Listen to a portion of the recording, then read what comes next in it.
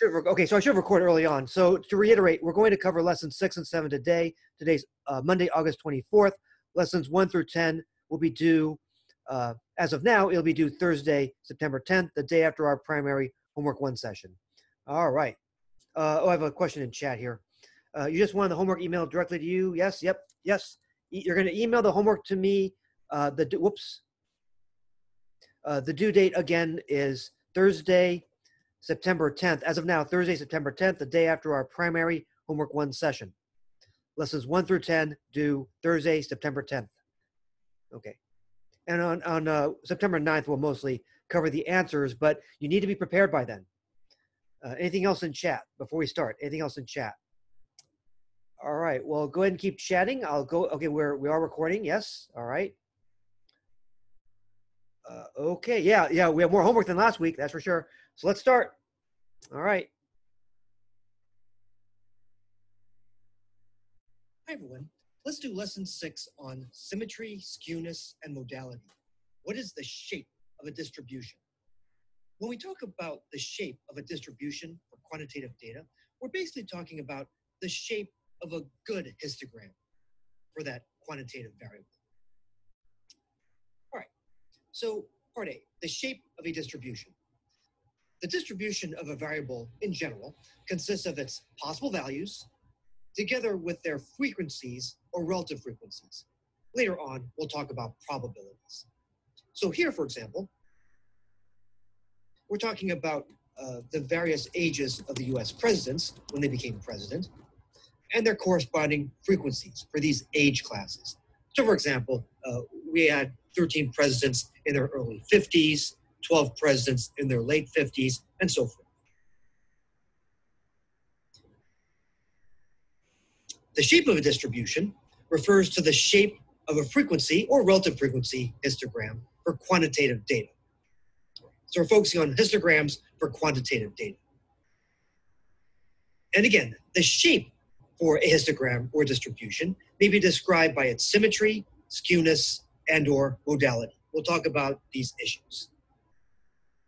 All right, what do we mean by symmetry? What do we mean by a symmetric distribution? Well, here's an ideal picture here. Take a look at this nice curve here. What do we often call this kind of curve? We often call it a bell curve, which we see a lot of in statistics. So think of this as a really smoothed out histogram. Later on, when we talk about continuous distributions, we'll talk about these kinds of smooth curves here. Now, this distribution, again, think of this as a smoothed out histogram here, right? Is bell-shaped, and a perfect bell-shaped distribution is perfectly symmetric. So what do we mean by symmetric? We can imagine a vertical line called an axis, and if you have perfect symmetry, the left half and the right half of the curve are perfect mirror images of each other about this vertical axis. So again, the bell curve below is perfectly symmetric because it can be divided into 2 halves about this vertical axis. The 2 halves, the left half and the right half, are mirror images of each other, and we have perfect symmetry. Now, we rarely see perfect symmetry. For example, if you look at this frequency histogram for presidents' ages, well, some people might call this approximately symmetric. You rarely get perfect symmetry from real-life data, but some people might call this histogram approximately symmetric. Some people might say not so much. It can be a subjective judgment, which is one reason why some pure mathematicians are annoyed with statistics, because you sometimes have these subjective judgments. Is this about symmetric? Many people would say yes, but some people would say no.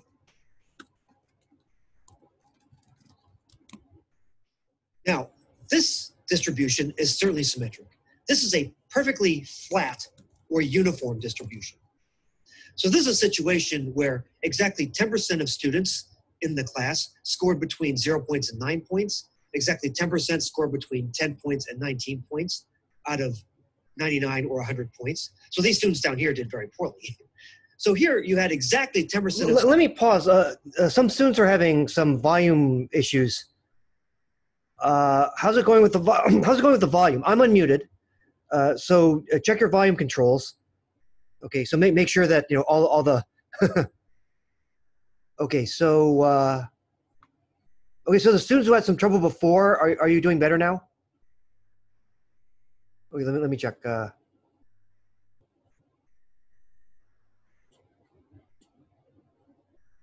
Oh, so the student who asked, you're not in blue on my chat. There might be something wrong with your connection because your name's not in blue in my chat. Huh. Okay, let's continue on. But yeah, try to check your volume.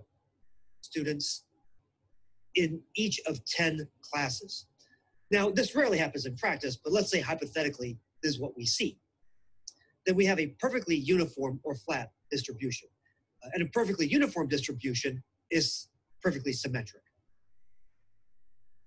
Now, a question for you. Where else might you see a uniform distribution? Let's say you're playing a game of chance. Where else might you see a uniform distribution? If you do what a whole bunch of times? How about if we roll a die 100 times? Roll a standard 6-sided die 100 times. So on the horizontal axis, you would have 1, 2, 3, 4, 5, and 6, the possible values of the die face that shows up. And if you were to actually roll a die 100 times and do a frequency histogram, or perhaps a relative frequency histogram, let's say a relative frequency histogram, then for a standard 6-sided die, you should get about 1/6 ones, about 1/6 twos. It won't be perfect. 100 is not divisible by 6. It won't be perfect, but it should basically be flat. You have no reason to think like over here. You have no reason to think that you'd have a whole bunch of 3s and 4s compared to the others. So it should be a roughly uniform distribution. Not perfect, but a roughly uniform distribution. And in fact, the theoretical distribution for die faces would be perfectly uniform. 1/6 proportion for each face. 1/6 probability for each face. So we do see roughly uniform distributions in practice, and sometimes we see perfectly uniform distributions in theory, like the probability theory for rolling dice. Now, what if we don't have a symmetric or an approximately symmetric distribution? We might have a skewed distribution. A skewed distribution is a type of asymmetric, that is a non-symmetric distribution that has a long tail. So all skewed distributions are asymmetric, but not all asymmetric distributions are skewed. For example, this here would be an asymmetric distribution, but it's not skewed in any way. This here is an example of a left skewed distribution, or a distribution that's skewed to the left. Again, think of this as a smoothed out histogram. It's called a left skewed distribution because it has a long tail extending to the left. Now, this can be confusing to people. Remember that the name of the skewness describes the tail. It refers to the tail. Because a lot of students might be thinking, well, wait a minute. I see this big lump on the right side. Yeah, so do I. But still, we say that this distribution is skewed to the left, or it's left skewed. The name of the skewness describes the tail. The tail goes off to the left. Now, where do we see left skewed distributions? I can tell you as a teacher, we often see them on the first exam for a class. So for example, this would be a very reasonable example for a relative frequency histogram for test scores for a class, where most of the students get A's, B's, C's, or D's, but then you have a long tail of students who don't do so hot. Maybe students who weren't prepared at all for the class. They did not have the appropriate prerequisites, perhaps. So this often happens on the first exam of a class. But I have a question for you. Think about this. If students are allowed to drop out of the class the course. What is likely to happen to this shape, this distribution of scores on future tests? So if this is the shape of the histogram or distribution for quiz number 1, and if students are allowed to drop the class, how do you think the shapes will differ for quiz number 2, quiz number 3, quiz number 4, and so forth? How do you think the shapes would differ? How do you think these shapes will change as students drop the class? Well, what's likely to happen is that, the students who are likely to drop the class are the ones who are doing relatively poorly. So the students who are more likely to drop are more likely to be in the long tail here. So the students in the long tail, I feel like it's rather dark humor to put a big cross or X here, but the idea is that many of the students here in this left tail may well drop the class. And perhaps if some students are caught cheating up here, but then they'd be down here, right? I'd knock them down, right? Get zeros. So let's say that no one's cheating, all right? Let's say no one's cheating. Well, what's probably going to happen is that you're going to have drops in the long left tail of the class. And then when you look at the remainder of the class, for the later quizzes in the course, it's more likely that the shapes in the later histograms are more likely to be symmetric. They're more likely to be more symmetric.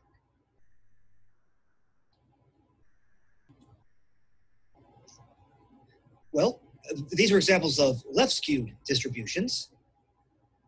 Well, here's some right-skewed distributions. The distribution here is skewed to the right, or it's right-skewed. Again, because the long tail extends to the right.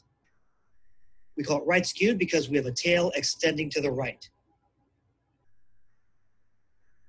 So here's an example of a histogram that exhibits right skewness. And there is one subject I can think of where if you have a test out of, say, 100 points, you may well get a relative frequency histogram that looks like this. There's one subject in mind in particular that's notorious for reducing this kind of shape. I've heard this happening quite a bit in physics classes. I've heard of physics problems where they would have comic characters jumping onto ropes, and you have all these different forces and issues at play. I would fail those tests, by the way. But I've often heard of physics exams where a lot of students will be scoring 20%, 30%. And these are students who might be pretty good at physics, actually. So then these are classes where you really hope that the grades would be curved, or that something would be done differently with the grades instead of straight scaling. It would be very depressing if these were the only students getting the A's. Okay, so we talked about issues of symmetry and skewness. Next, we're going to talk about issues of modality, and we'll describe various shapes of distributions. Next time. All right, any questions before we go on? Any questions before we go on? All right, let's proceed. Keep chatting. Hi, everyone. Let's now talk about issues of modality, basically humps. So all but one of the distributions so far have been unimodal, meaning that they only had one mode or hump, hence unimodal. Let's quickly review. So this over here, this nice bell shape, one hump, one mode, unimodal. Likewise here, for this approximately symmetric bell shape, unimodal. Example 3 is the one exception, where we had a perfectly flat distribution. For a flat uniform distribution, this has no mode.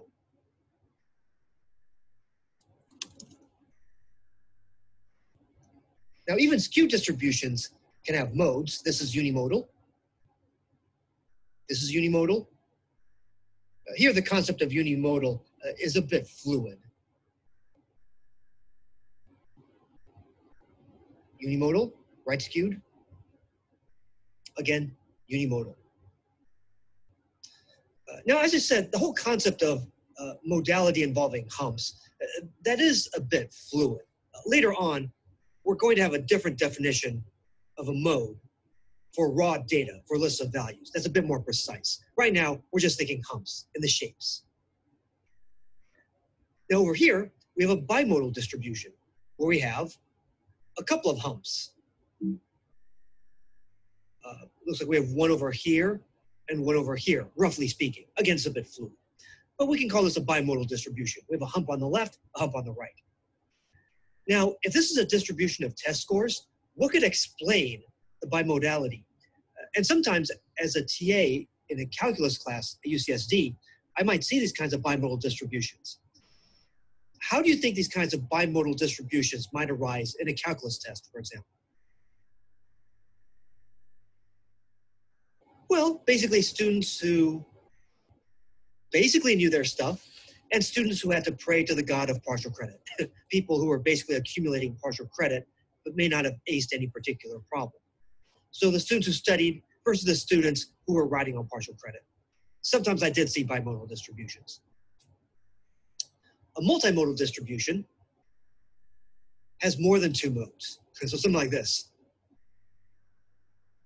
Here you might be thinking of a camel. Here you have 3 or 4 humps. That's multimodal. All right, so let's talk about describing distributions that we've seen. So let's talk about these 5 shapes that we've seen. How could you describe them? I'll give you 20 seconds to review these.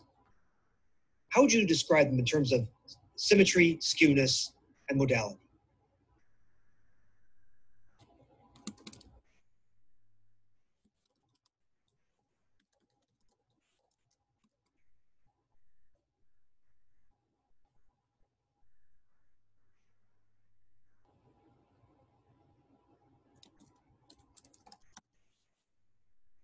All right, so let's talk about A.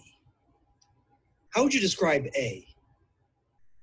A is a perfectly uniform distribution, which means it's symmetric and it has no mode. Saying it's uniform implies the others. That's symmetric and it has no mode. What about B? That's like for the president's ages. Well, it's unimodal and it's approximately bell-shaped and therefore approximately symmetric. What about C?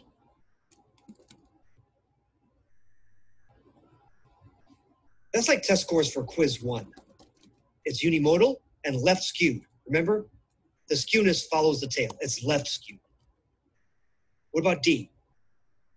Test scores in a physics class. Again, it's unimodal, but this time it's right skewed. The tail extends to the right. How about E? Bimodal and neither symmetric nor skewed. Although in principle, you could have a bimodal symmetric distribution. You could have something like this, for example, that's bimodal and symmetric, but here, this is bimodal and asymmetric. While we're at it, why don't we go to Shodor.org and look at this real-world data. I'll blow this up. A college's SAT math scores. What do you think? I would say unimodal, skew to the right. You have some students who did very well relative to the others. NBA team payrolls. Maybe unimodal over here, skew to the right. You have some people being paid very well over here. Horsepower of cars.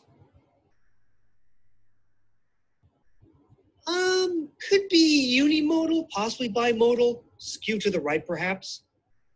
Cars that do quite well over here on the right, very powerful. Body fat of men. I would say unimodal, pretty symmetric. A little bit of skewness here, but pretty symmetric. You see, real world data is not perfectly categorized. Spending per student in some schools. Looks unimodal, looks, what do you think, skew to the right. Gas mileage for year 2000 cars. Maybe unimodal, skew to the right. Some cars are very efficient. All right.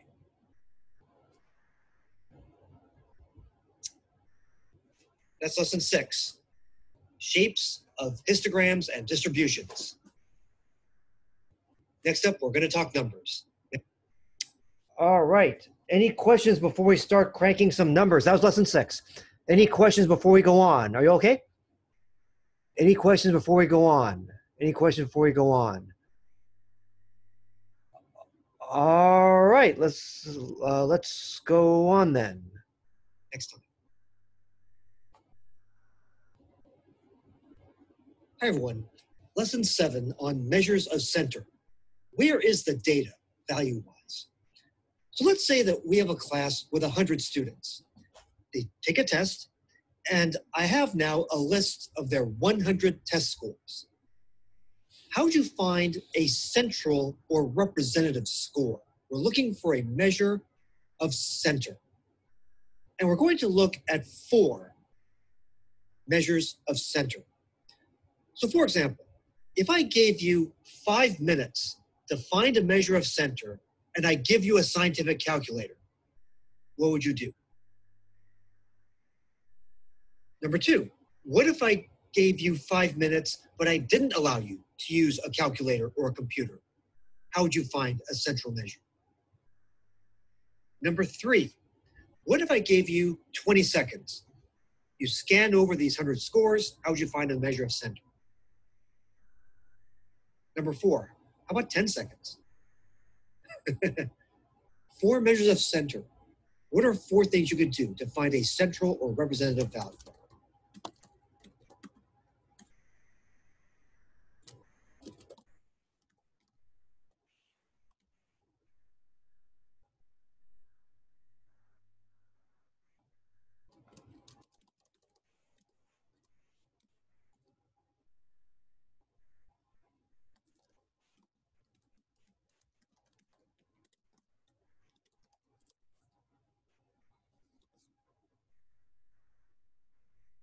All right, let's say that I allow you 5 minutes and a scientific calculator.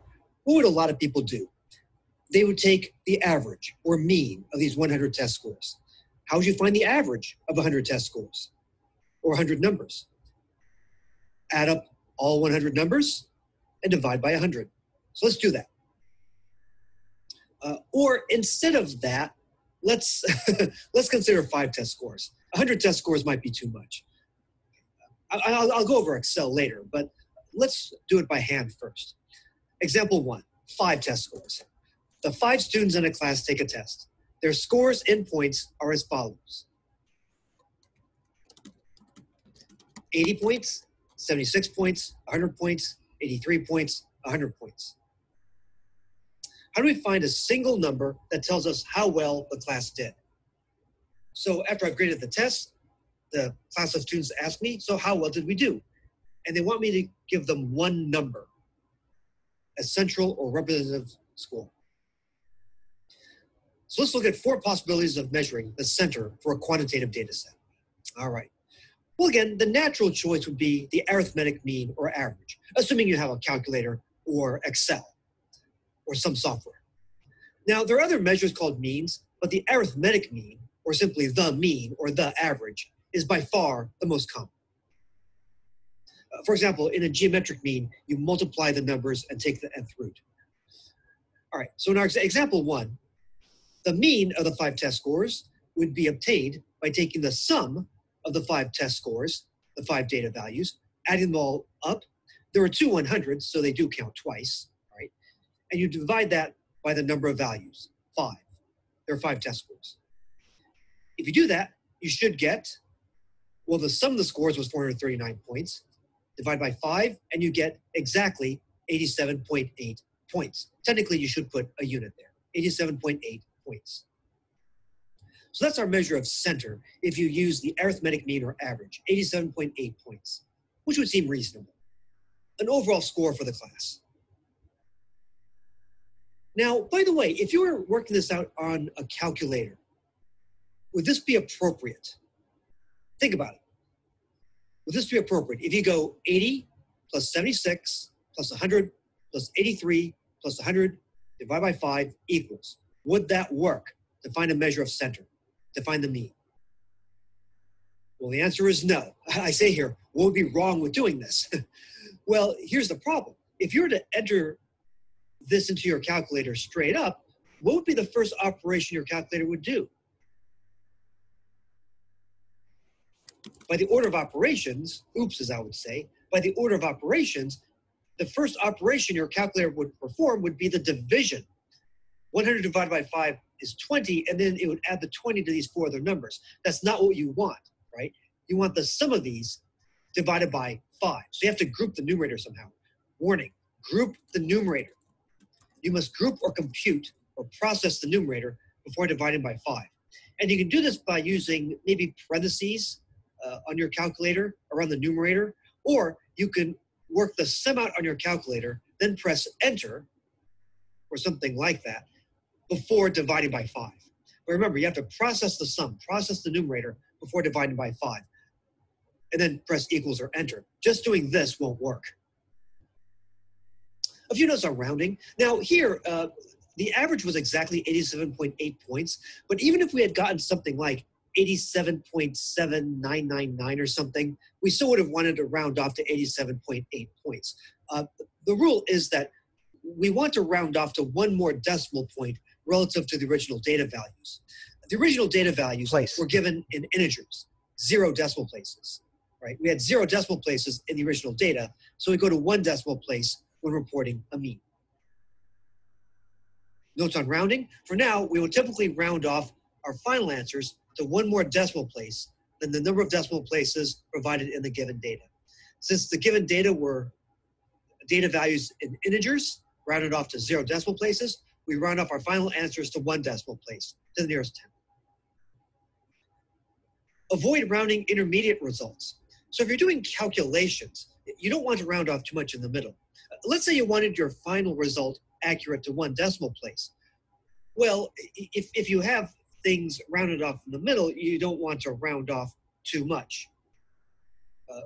Actually, if you wanted your final answer rounded off to 5 decimal places, you don't want to round off in the middle to 1 decimal place. That's not enough. and the memory button on your calculator can help.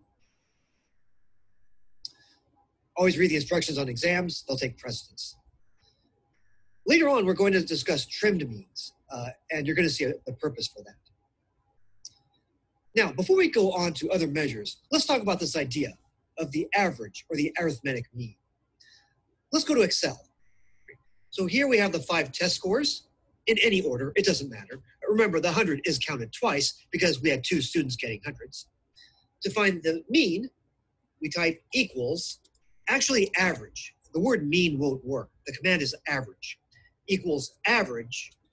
And then you can either type in B2 colon B6 for the first and last entries we want in the column, or you could just move your mouse over these entries and it'll automatically say, hey, you want the ones from B2 or B6, those cells, and parenthesis, and you get the average, which you can see is 87.8 points. You should put the unit, and that's the mean, 87.8 points. Let's be more ambitious. Remember the president's data. Over here, the president's data. What's the average of these 45 presidents' ages, right? Let's do it. Equals average. It's from B2 to B46. It's exactly 55 years.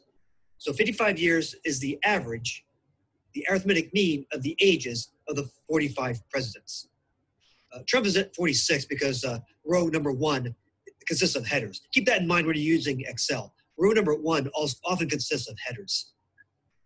Okay, so we wanted from B2 to B46. The average was 55 years, which makes sense. It's good to look over the data points and see if your average makes sense. If you had gotten 550 years, you probably made a mistake. Like if I had done 700 for Trump, the mean is going to be a fair bit off. All right, next time we'll look at other ways of measuring the center for a data set. So what's another way of figuring out the center of a data set, right? 100 test scores. What are some other central or representative values we could use? Okay. So keep thinking about that. We're going to look at 3 other major measures. Any questions in the meantime? Any questions in the meantime? All right, again, feel free to keep chatting. Let's go on.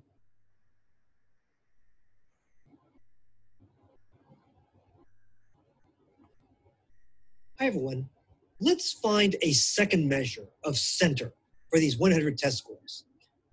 Let's say that you had 5 minutes to find a measure of center, but you didn't have a calculator or computer. Then what could you do first? It might take some time to do by hand, but what might you do first with these 100 data values? And then which data value would you pick? Or another way to look at this, wouldn't it be great if a computer, a basic computer, could do what with these data values first? How about sort them from lowest to highest?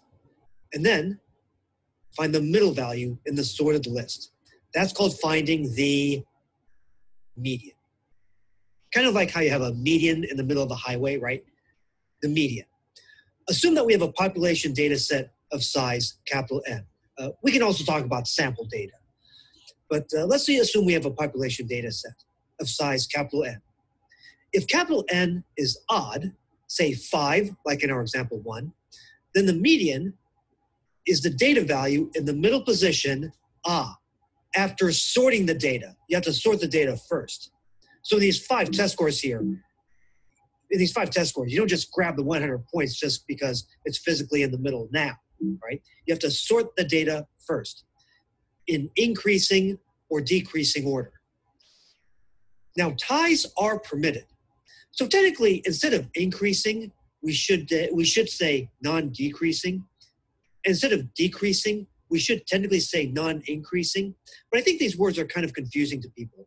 So instead, we'll just say sort the data in either increasing or decreasing order and just allow for ties. Okay, so in example 1, we had 5 test scores. 80, 76, 100, 83, and 100 in points. Now, what's the median? Again, don't just grab the 100 just because it's in the middle now. You first have to do what? You first have to sort or order the 5 data values. Normally we do it in basically increasing order, although we could also do it in decreasing order. Remember, you have to sort first. So let's start with the lowest score, which is 76 points. Then the next lowest score is 80 points. And then the next lowest score is 83 points. Now, if you recognize that the median is going to be the 3rd lowest score, then we can stop here. Later on, we'll talk about the median position number, which will tell you which score you need. In this case, we need the 3rd least score, the 3rd lowest score. How do you know which score you need? But once you know that 83 is the 3rd lowest score, then you're done. It's true that the 4th lowest score is 100, and the 5th lowest score is actually the highest score. It's also 100. All right. Now, after you've sorted the data values, now you can grab the physically middle value, which is 83 points. Don't forget your unit. And it makes sense that 83 points is a central or representative value. It's reasonable to tell that to the class. Overall for the class, 83 points. That's like an overall score for the class, a central or representative value. Now here's one characteristic for the median. Okay. Observe that the median has the characteristic that we have 2 values below it. We have 2 values below the 83 points, and we have 2 values above it. We have 2 values above the 83 points. So observe that there are as many data values below the median as above. In this case, we have 2 values below the 83 points and 2 values above the 83 points. Bear in mind that ties are okay. If the median is tied with other scores, then this might not be the case. So for example, if instead of 100, we had 83 points over here, then technically we wouldn't have 2 values above the 83 points. We could say that we have 2 values that are at least as high as 83 points over here, but basically ties are okay. So if we have ties, don't be bothered by that. All right. Now, we run into an issue if n is even. For example, 4. If n is even, then the median is going to be the average of, or the midpoint between, the two data values in the two middle positions. Again, after sorting the data. I must stress, this is done after sorting the data. So let's say that we have 4 test scores. Capital N is 4, N is even. So let's say we lop off the 100. Let's say I find out that this person cheated. Ooh, bad student. That's the only time that I have a bad student, when a student cheats. So let's say I eliminate 100 from the data set. First, I must say that I'm doing that. I must report that I'm eliminating that data point. Don't just throw out data because you feel like it. So I'm telling you, I'm eliminating the 100 because of cheating.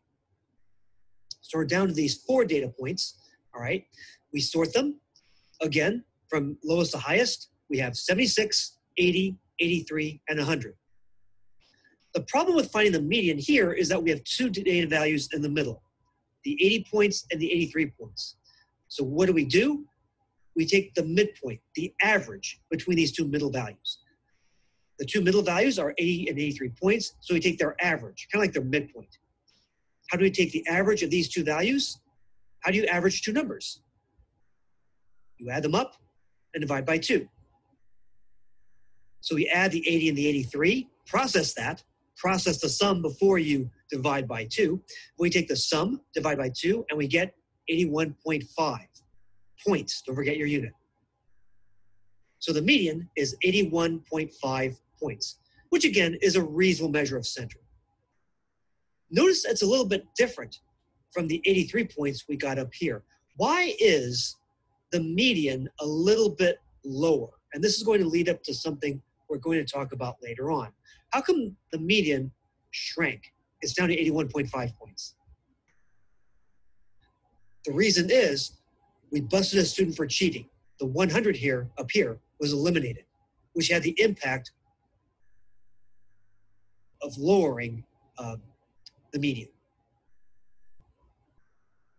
And also the mean, by the way. All right. Now, how do we know which data value to stop at? So once we've sorted a big old list, how do we know when to start? How do we know that we're done once we get the 3rd lowest value, which is also, by the way, the 3rd highest value? Well, we can find the median position number. The median position number. Now, before I go on to that, yes, on Excel, you can do this in a very straightforward manner. Equals median. I can scan my mouse over these. We get B2 through B6. We get 83, and then put points. Okay, that verifies what we had before. Yes, the median was 83 points. So if you have Excel, yes, you can find the median. Remember that you put an equal sign to start off the command. Okay. Now, well, let's say we have our presidents. All right. Again, we can find the median for the presidents. Go from B2 to B46. All right. Oh, it turns out that the median matches the mean, 55 points. Which, if you look at the list of presidents' ages, that seems to make sense. Whether you take the mean or the median, you get 55, not points, 55 years. You get 55 years, okay? 55 seems to be a reasonable measure of center, if you look at the 45 ages here. But let's say that we have a sorted list, and we want to know which value to pick. So let's say that the median command is busted, right? Well, first, you have to remember to sort the values. And while we're at it, let's sort the corresponding name while we're at it. So we need to sort these by age. So I'm going to sweep over these 2 columns. And I'm going to sort both these columns according to age. Let's go from smallest to largest. We're going to go in increasing, or technically non-decreasing order. And there we go. And by shading in both columns of data, I am carrying the name along with the age. So we go from the youngest president, Teddy Roosevelt, at 42, over to the oldest, Trump, at 70. Okay, Joe Biden is trying to beat Trump over here at the higher end, right? So we have to sort the data first. Now, let's say that we forgot the median function, or it doesn't work in our Excel software. Which president do we want in this list? Okay, which row do we want? Well, first of all, we might want to delete row number 1, which has the headers. That could confuse us. So let's delete the row of headers. Delete the row of headers, row number 1, right? What's the median position number? Okay, it's the row number of the median value. Okay, so if we have 100 data values, which one do we want? Okay, n is 45 here. Okay, we have 45 values here. Okay, 45 plus 1 over 2, right? Well, okay, so it's going to be, I'll put the equal sign in front, 45 plus 1 over 2. Well, 46 divided by 2 is 23. We have 45 data values here. The median position number is given by this formula, n plus 1 all over 2. 45 plus 1 is 46. Divide that by 2, you get 23, which means that we go to row number 23. Row number 23, Benjamin Harrison, who was, lo and behold, 55 years old. That's why Excel picked 55 years as the median, because Benjamin Harrison, who was the 23rd youngest president, was 55 years old. Bear in mind, there are ties, but that's okay. Ties are okay. Right, including the man he beat, including the man he beat and who beat him. Grover Cleveland. Yeah, a weird coincidence. Benjamin Harrison was the 23rd president, so just kind of a weird coincidence. He was also the 23rd youngest. All right. So how do we find that median position number? Again, it's given by this formula. The median position number, which row in the Excel sheet do I want after I delete any header rows, like row number 1? The position number of the median in a sorted list of n quantitative data values is given by this formula. N plus 1 all divided by 2. So for the 45 presidents, 45 plus 1 is 46, and then 46 divided by 2 is 23. I wanted row 23 after I deleted the header row. All right. Now if n equals 5, as in our first example, the median position number is, well, 5 plus 1 is 6, divide 6 by 2, and you get 3. So that means that after you've sorted the values, remember you have to sort first. After you've sorted the values, we get the median as our third lowest value. So if you know the lowest value, the second lowest value, and then once you find the third lowest value, you know that's the median. You don't have to worry about sorting the rest. The remaining values were both hundreds anyway. Now what if n equals 4? All right, well then the median position number is given by 4 plus 1, which is 5, and then divide 5 by 2, you get 2.5. Now, there's no row 2.5 in an Excel spreadsheet. What this means is that you take the average of the second and third lowest numbers. So in an Excel spreadsheet, once you've deleted the header row, you would average, and after you've sorted the values with any names or whatever, then you want the average of the entries in row 2 and row 3. So in this case here, the second lowest score was 80 points. The third lowest score was 83 points. So the median is the average of these. It's like position 2.5 in a way. The median is 81.5 points. In a way, it's in position 2.5. There's some books that say that the median can be any value between 80 and 83, but we're going to do the more conventional route. We're going to take the average between the two values, 81.5 points. All right, now let's say that we have 99 data values. Oops. Let's say we have 99 data values. Imagine a big Excel spreadsheet. Let's say we have 99 data values. The median position number is given by 99 plus 1, which is 100, and then you take that, divide by 2, and you get 50. So if your Excel spreadsheet goes from row 1 to row 99, and you don't have any headers, right, then you want the entry in position 50, row number 50, after you've done what? After you've done sorting. So after a sort, okay? Either from lowest to highest or highest to lowest. By convention, we normally go lowest to highest, right? You want the 50th lowest value, which will also be the 50th highest value. So the median is both the 50th lowest and the 50th highest number in the list. Okay, the median would be in position number 50. You will have 49 numbers below it. Ties are allowed, however, and you would have 49 numbers above it. Although, again, ties are allowed. So you could have ties around here, for example, and that's okay. All right. Median, including the median position number, which will tell you which lowest value do you need, which is the same as which highest value do you need. In this case, if you have 99 data values, you want the 50th lowest or the 50th highest value. Okay? It's whatever number is in row number 50 in the Excel spreadsheet. If you, again,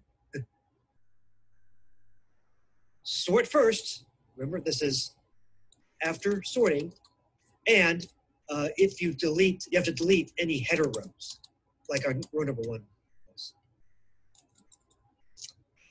All right. We'll look at some more measures of center, or I should say representative measures of center, later. All right. Any questions? Any questions? We've discussed the mean, the straight up average, the arithmetic mean. We've discussed the median. We're going to look at a couple more. Any questions before we go on? Any questions before we go on? While we're at it, this might be a good time to play a little video here. While I'm bringing up the presidents, I'll go ahead and play a clip from The Simpsons. I guess I should repeat that. Okay, so regarding Excel, you know, it's nice to work with software, but you should show work as we normally do in class. And regarding which is more accurate, we're going to see later on, well, there are different arguments you can make. It's not that one's right or wrong necessarily. All right.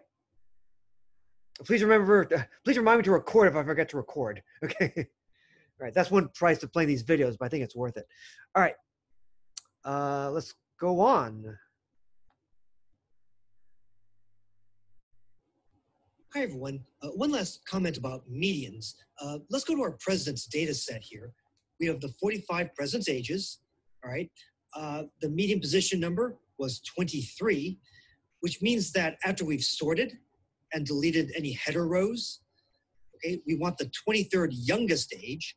The 23rd youngest age on row 23 was Benjamin Harrison's age of 55 years. The median position number was 23. The median is 55 years. Notice there are 22 ages below the 55 years, and there are 22 ages above the 55 years. Remember, ties are okay. Ties are okay. But basically 22 ages above the 55 years, but ties are okay. All right, so 22 ages above the 55 years, 22 ages above the 55 years, but ties are okay. Okay. Next, our third measure of center or representativeness is called the mode. Actually, this is the answer to the fourth question I first asked, which was, how would you find a measure of center in 10 seconds? What's a very fast way of finding a central or representative measure? Let's go to the 100 data values, right? Well, how would you find a representative measure in 10 seconds? I'll give you a hint. Remember when we dealt with histograms? When we talked about modality, what were we referring to? We're referring to the idea of a hump, right, in the data. Frequent data, frequently occurring data, at least by class. Here we're being a bit more precise with our notion of mode. We want the most frequent value. And it turns out the most frequent value, okay, actually I don't even know what the most frequent value here is. I don't even know what the mode is for this data set, but I know that the mode for this data set, we have the 5 data values here. I know the mode here is going to be 100 points. The mode, specifically, again, the definition here is a bit more precise than what we had for histograms, but the mode is the most frequent data value, if any, in the data set. And we're using this term a bit differently from the notion of humps and histograms, which is a bit more fluid. So again, because 100 points was the most frequently occurring data value here, it appears twice, the mode is 100 points. Now, in that sense, 100 points may be the most representative data value in a sense, but is it appropriate as a measure of center? That's debatable. So although the mode is easy to find and it's an easy idea, there are several cons with it. So on the one hand, it's wonderful that the idea is so easy and we can usually find it quickly. Well, is it really so wonderful? By the way, you don't have to worry about the whole decimal, going 1 decimal point further issue. Don't worry about that for modes. Pros and cons of modes. Although it's often easy to find modes, and also we can use it for qualitative data, as we'll see below, there's some problems. They might be questionable as measures of centrality for quantitative data. Again, is 100 points really appropriate as a measure of center for this data set? In fact, the mode might actually be an extreme value, as in this example 1, all right? If anything, maybe the test was fairly easy and you just had a bunch of students scoring 100 points. In general, if you have a test that's fairly easy, you might have a bunch of students getting 100 points, and maybe the mode will be 100 points, even though a lot of the students don't get anywhere near 100 points. On the other hand, you could have a very hard physics exam where the mode is 0 points, although that might not be a very encouraging thing to tell the class. Okay, and it may not be appropriate as a measure of center necessarily. Or, a mode may just be the result of coincidence. Hopefully not cheating, but maybe just the result of coincidence. So I do question the idea of the mode being a measure of center. Also, unlike with the mean or the median, there might not be a mode. Look at this data set. 2.41 and 3.62 and 7.25, there is no mode. There's a mean, there's a median, it's this guy, right? But there's no mode. On the other hand, this data set, 50 and 50 and 70 and 90 and 90, this has 2 modes. 50 points, 50 points, and 90 points. This data set is bimodal. We have the 50 points, we have the 90 points. This data set is bimodal. So we're using the term bimodal a bit more precisely than we use it over here. Here, we had an example of a bimodal histogram or a bimodal distribution. But we mean that a bit more fluidly in the sense that there may not have been 2 particular values that appeared more frequently than others. But we had a range of values here and a range of values here that were more frequent than other ranges or classes of values. Here we're very precise. 50 points and 90 points both appear more frequently than the 70 points. Okay. As I mentioned earlier, unlike for mean and median, the mode can be used for qualitative data, okay, such as presidential parties. Okay, so if you accept this as the frequency table for the parties of the presidents, okay, so the modal class here would be Republicans. Okay, and there were 19 of them. So the mode here would not be 19, it would be Republican.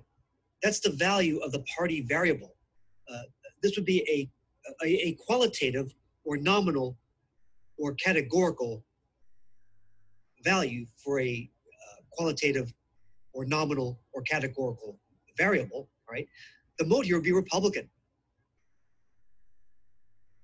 because it was the most frequent value for the party variable, the party qualitative variable.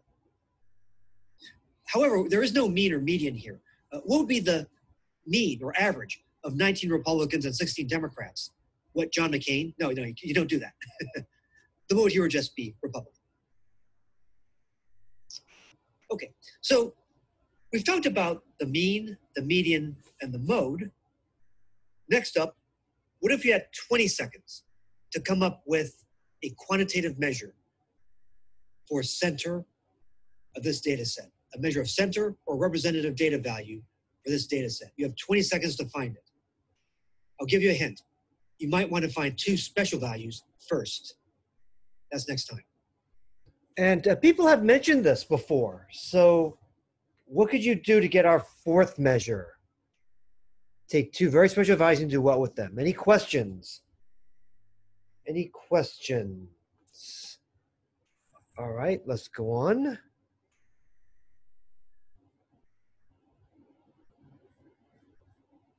Hi, everyone. Let's say you have 20 seconds to find a measure of center, a representative value for these 100 test scores. I'll give you a hint. What two magical values could you find first? And then what could you do with them? 20 seconds to do this without a calculator. What two values could you look for? And what could you do with them?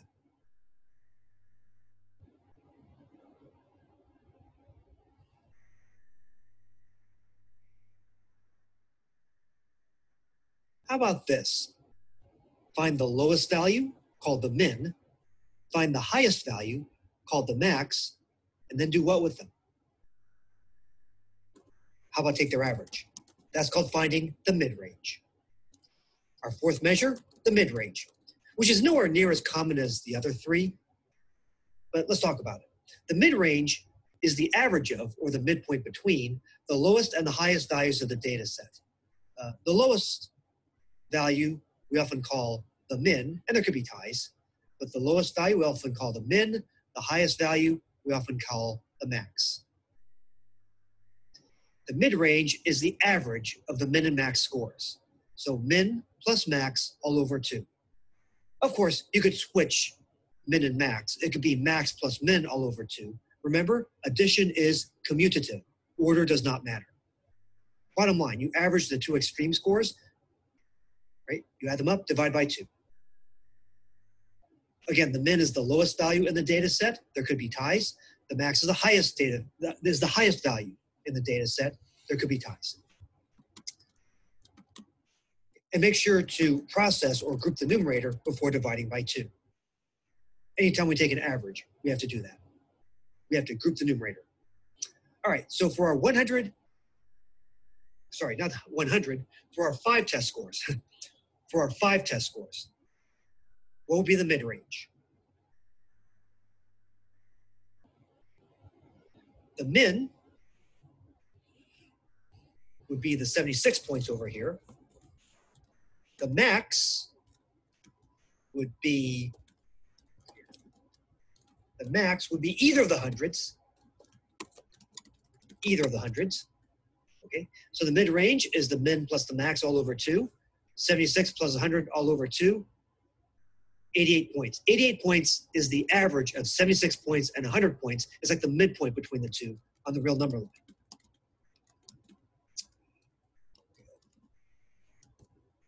All right. And you can find this on Excel, using Excel. Let's go straight to the president's data set. Okay, so we found the average, the median. All right, let's find the mid-range. Okay. Well, we might be curious, what's the min age? I have the instructions on the left. I'll type this in. Min, B2:B46, or swipe your mouse and shade in the data values you care about. Okay, the min is 42. As you might see here, whoops. Okay, yes, the youngest president, Teddy Roosevelt, when he succeeded William McKinley, was 42 years old. I do it in red. Okay. President McKinley was assassinated. Teddy Roosevelt became president at age 42. That was the min age. The max age equals max. Again, if you want, you could swipe your mouse and shade in these values. Click off, all right. End parenthesis, 70 years old. That was President Trump age right here. 70 for Trump over here. All right, order doesn't matter. Add these up in either order and then divide by 2. That's how you take the average of these two ages. Okay, so parentheses, 42 plus 70 all over 2. Okay. 56 years of age. So the mid-range is 56 years. Okay, it happens to be pretty close to the mean and the median. Mid-range is 56 years, which seems reasonable. Okay, 56 years seems to be a reasonable measure of center, or a representative measure. You could combine everything all at once. You could say, it's the min of B2 to B46 plus the max of B2 to B46 all over 2. Do it in one fell swoop. you don't have to do these separately. Okay. Likewise, over here, mid-range equals the min from B2 to B6 plus the max from B2 to B6. That's all divided by 2. 88 points, as we saw in our example here. Okay, 88 points. Also remember the mode, right? Measure number 3, the mode. There's a straight up command for that, mode. From B2 to B6, it was 100 points, right? Obviously, I hope you don't need Excel to figure out that the mode is 100 points. You can see the mode is most frequent. The 100 points is most frequent. However, I don't blame you if you need mode for this data set, the presence data set. Mode from B2 to B46, 54 years. 54 was the most frequent. Okay. In blue, let's try to pick them up. 54. See, Van Buren was 54. Let's see, Hayes was 54. McKinley was 54. Okay, the man whom Teddy Roosevelt succeeded. So the median, sorry, the mode was followed by the min over here. Okay, 54, Hoover was 54. George W. Bush was 54. So, wow, we had 5 presidents who were 54 years old when they became president. 54 years was the mode. All right, so the 4 measures of center, the 4 classic measures of center or representative measures, mean, median, mid-range, and mode. Again, mean, median, mid-range, and mode. Here the mode was a fair bit different from the others.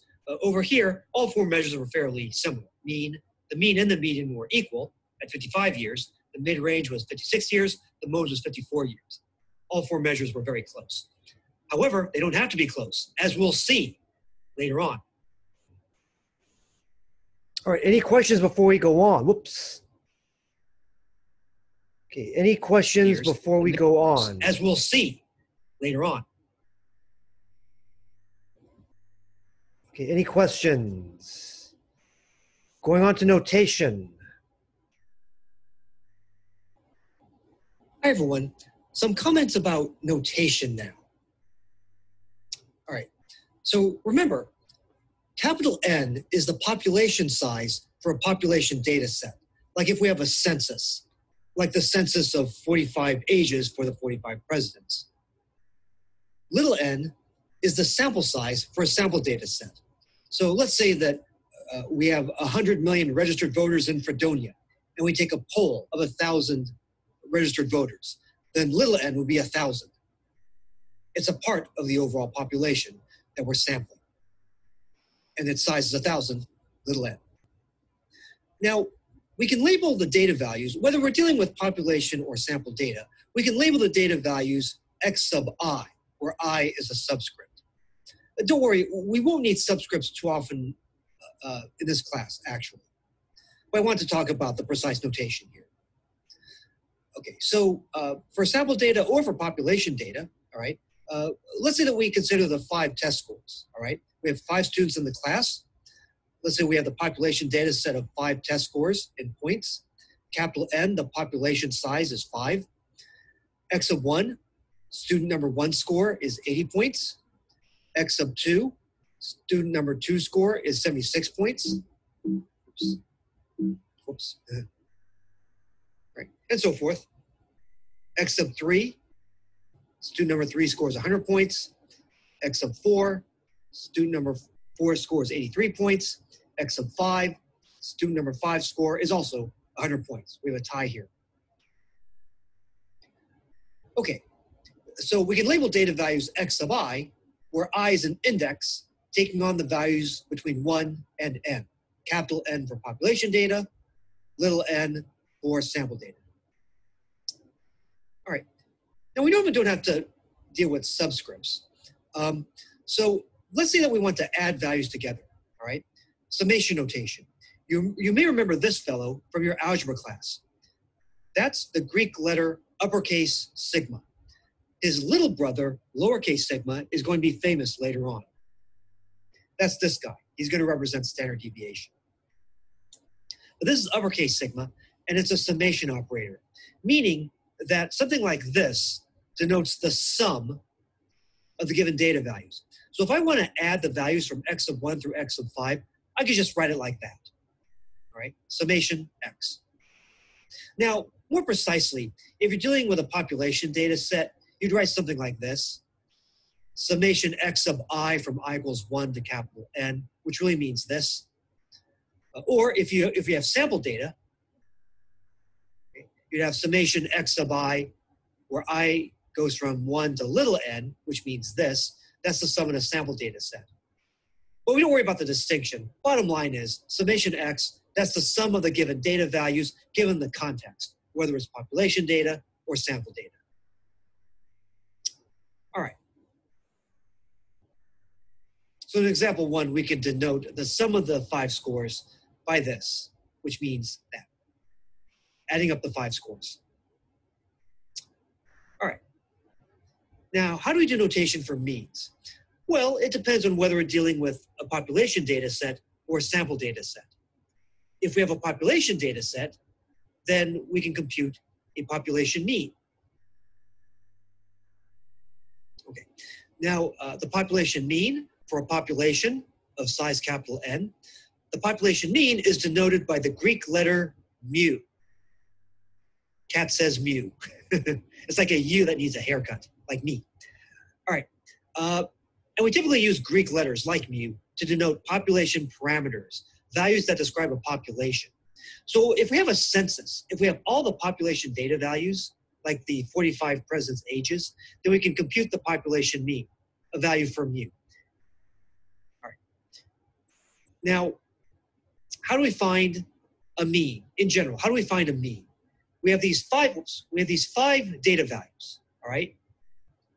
We have these 5 data values. How do you calculate the mean? You add them all up, and then you divide by 5, the number of data values. So here is the formula. In a way, it's our first formula. It's our formula for a population mean. The population mean is given by, well, the sum of the data values at hand divided by, oops, once again, it's the sum of the data values at hand, right? Divided by the number of values, the population size. I'm assuming that we have complete data. We have a complete data set. So it's the sum of the data values divided by the number of values. Summation x all over capital N. Now let's say that instead of population data, this was sample data. Sample data where little n, the sample size, was 5. So let's say we had a big lecture hall class at a university with 1,000 students. And our TA, Igor, randomly grabs 5 tests. And let's say that these are the 5 sample values, right? Well, we have sample data then. And we can find the sample mean, denoted by X bar. We typically use Roman or English letters to denote sample statistics, not Greek letters. Sample statistics are values that describe a sample, like a sample mean. But to find a sample mean, it's the same basic idea. You add up all the values at hand, the values in our sample, and you divide by the number of values at hand. The sample size is little n. So the formula for sample mean is very similar to the formula for population mean. Here we divide by the population size, here we divide by the sample size. But basically on the top, we're adding up all the values at hand. Okay. And many calculators have an X bar button that will allow you to compute the mean of inputted data. So on a scientific calculator, you should be able to input data and calculate a sample mean. Although I may have you show work on homework. In fact, do show your work on homework. All right, until then. All right, any questions about notation?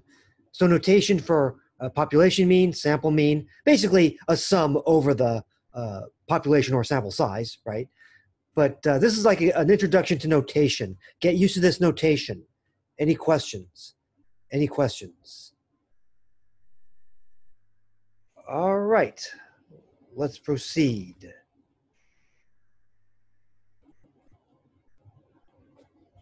Hi, everyone. let's talk about the effect of outliers, or relatively extreme values. Let's say that 5 students in a class take a test.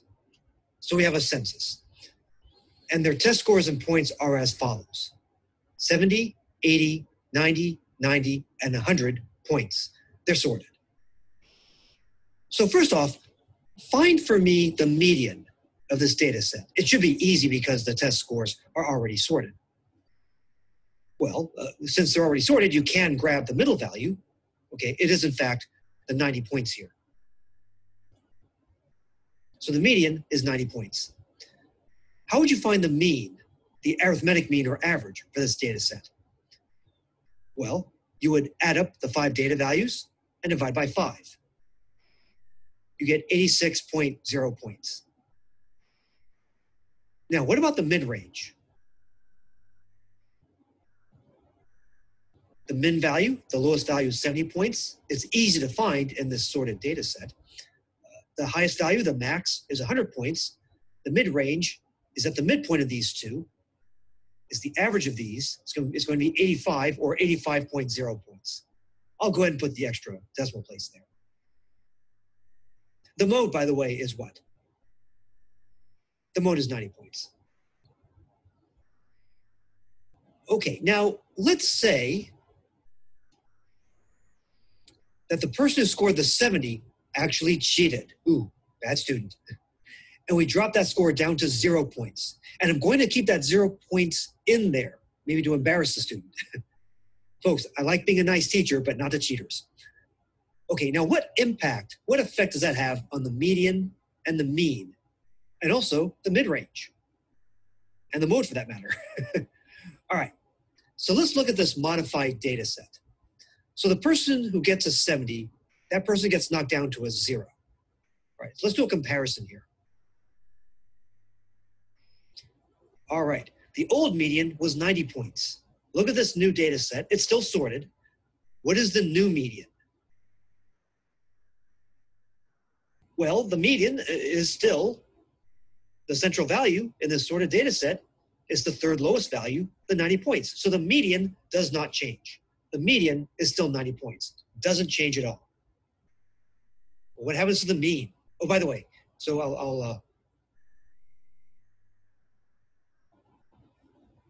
write that in here. Write that in here. The median doesn't change.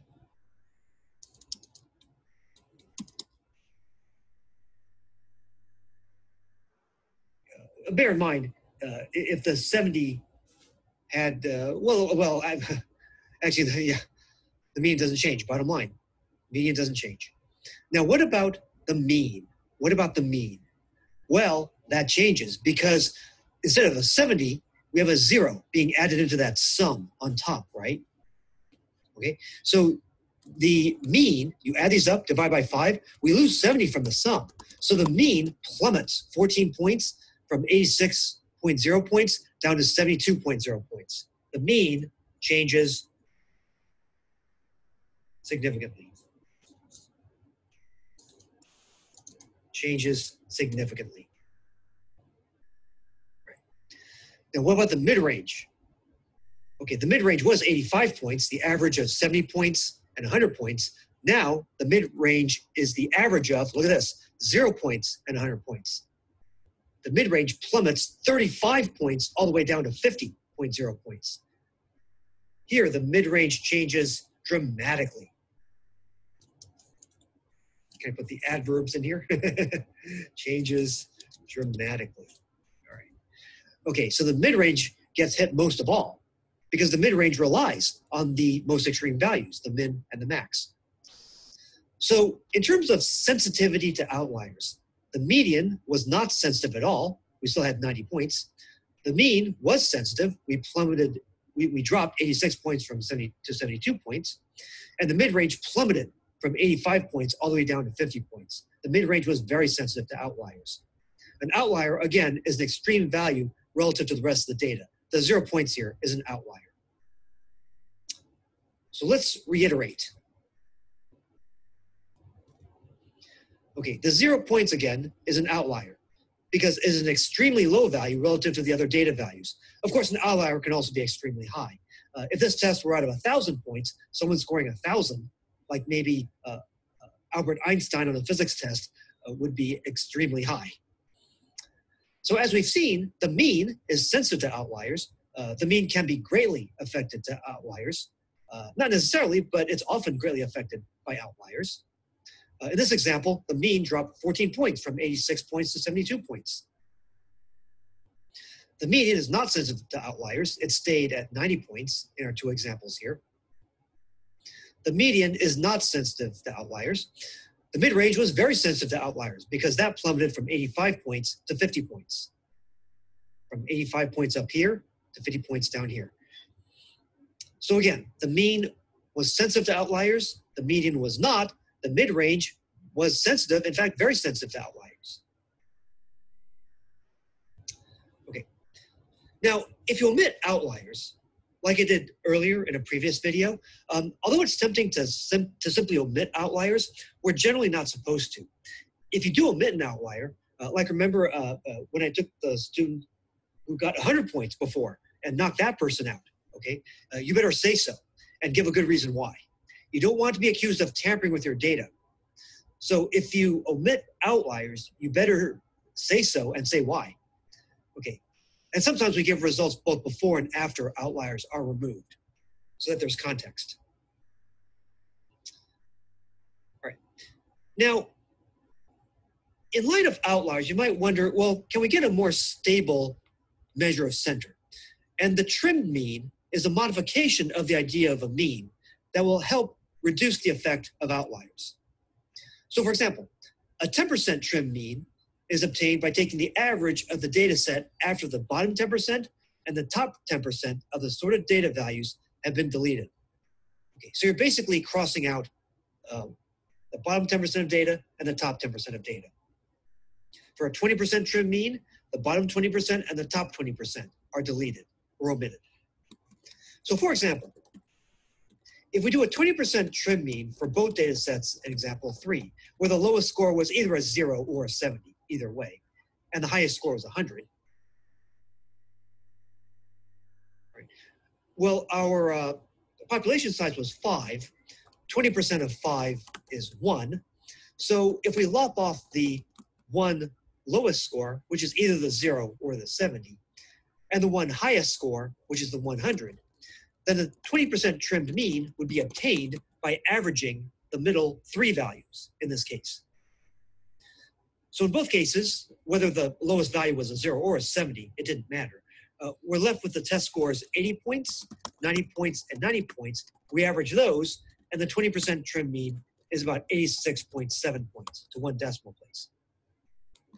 Again, the key purpose of the trim mean is to reduce the effect of outliers, so that if you have Albert Einstein in your physics class, or the ghost of Albert Einstein in your physics class, okay, or on the other hand, someone who never ever studies, so is always messing up a reporting of the data, someone who never ever studies and always gets a 0, you don't want that person being counted either. The trim mean is more stable. So as we go from quiz 1 to quiz 2 to quiz 3, the trimmed mean would give you a better reporting on how overall the class is doing. We ignore the outliers. Albert Einstein and the person who never studies. All right, next, we'll talk more about how the mean and the median are affected by outliers and issues of symmetry, skewness, and outliers. How can these issues here affect means and medians? Next time. All right, let's get right to it. Hi, everyone.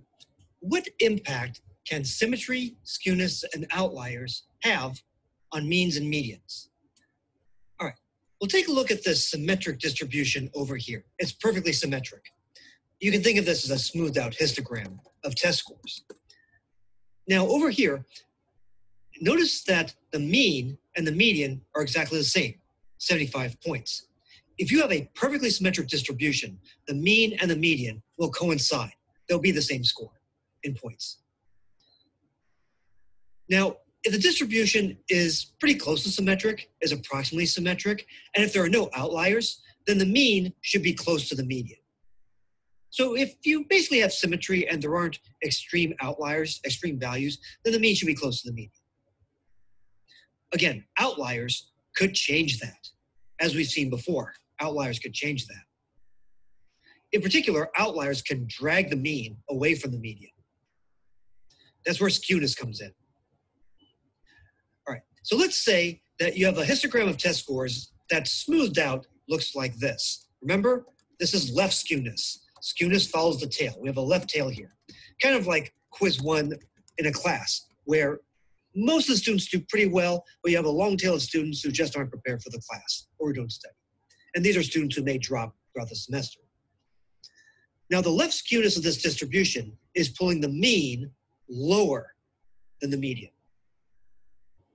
Okay, so the mean here is being pulled by this tail lower than the median. So the median is very stable. The median separates the bottom 50% from the top 50%. But because of the skewness, because of all these extremely low values here, maybe including some outliers, because of this long left tail here, the mean is being dragged to the left, lower than the median. So the very low values are pulling the mean to the left.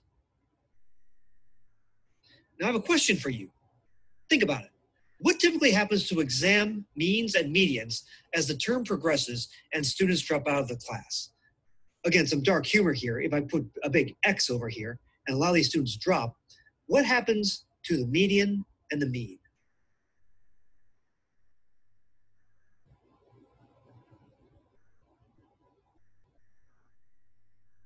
Well, the median should rise a bit, okay? So the new median might be over here. I'll put this in green. The new median might be over here. Okay, but the mean should be a lot closer to the median. I'll put that in red again. The new mean should be closer to the median. So if the tail starts to get lopped off, and as we move away from skewness and more towards symmetry perhaps, the mean and the median should start to converge. They should get closer together. So if we're going from skewness towards symmetry perhaps, we would expect that the mean would get closer to the median and they would both rise. The mean and the median should generally get closer and they should both rise. In my experience as a TA and a teacher, I've seen that generally happen, where both the mean and the median overall would rise and the mean and the median would tend to get closer together. All right. For a right skew distribution, a physics class, okay, the skewness over to the right skewness would tend to pull the mean to the right, above the median. Okay, so the very high values would tend to pull the mean to the right. So I guess hypothetically, if a bunch of these students in the right tail go, hey, this physics class is too easy for us, let's take the next physics class up, then I suppose the mean would converge towards the median, and then both of these would go down. Although in practice, that doesn't happen so often. More often I see this happening, where students over in the left tail drop out, and the mean and the median both rise and get closer together. So again, skewness tends to pull the mean away from the median towards the tail, but if the tail starts to drop off, then the mean and the median tend to converge.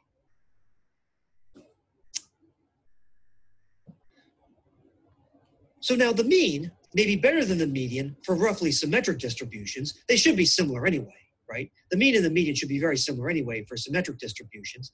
And the mean is probably better because the mean is more often used in formulas than the median, mode, and the mid-range are. Also, I'm assuming that there are no extreme outliers. Outliers can also mess things up. Okay, so the mean may be better than the median for roughly symmetric distributions, especially if there are few, if any, outliers. Okay, because the mean is more often used in formulas. It's more natural, mathematically. But the median may be more appropriate than the mean as a measure of center for skewed distributions. Okay, like for example, on a first exam, I'll do this in purple. On a first exam, on a first quiz, the distribution may look more like that. And then the students might be going, well, you know what? The people at the lower end may end up dropping anyway. So perhaps the median would be a better measure of the center than the mean is. Because the mean may be too impacted, may be too affected by students who may not be in the class by the end anyway. So the median may be more appropriate than the mean as a measure of center for skew distributions. Although, as long as there's no fraud and the median and the mean are computed appropriately, I cannot say that the median is wrong or the mean is wrong. I'm just making some arguments, some pro and con arguments for and against the median and the mean. I'm not saying that one is necessarily outright wrong and that the other is necessarily outright correct. There are arguments to be made for or against either. So the median may be more appropriate than the mean as a measure of center for skewed distributions, and also if there are outliers. Okay, that would tend to make us prefer the median because outliers can have a weird effect on the mean, as we've seen before. Remember, here, when we dropped the 70 down to a 0, the mean went from 86 points all the way down to 72 points. So outliers can have a great impact on the mean, the mid-range, not so much the mode or the median.